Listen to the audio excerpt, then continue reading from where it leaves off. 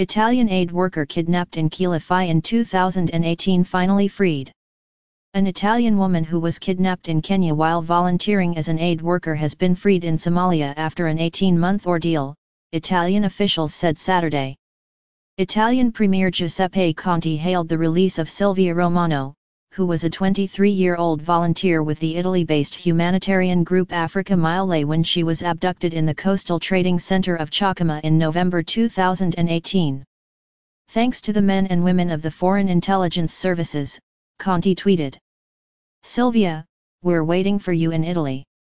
The head of the Italian Parliament's Committee on Security, Raffaele Volpi, said Romano appeared in good condition after her rescue about 30 kilometers from the Somali capital, Mogadishu.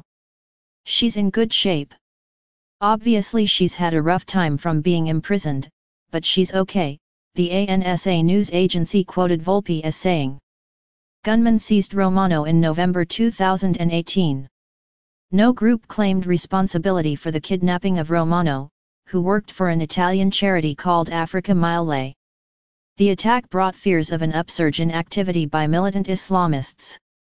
Police and residents said at the time that the gunmen seized the young woman from a guest house in Chakama, a small town south of the border with Somalia and near the coast.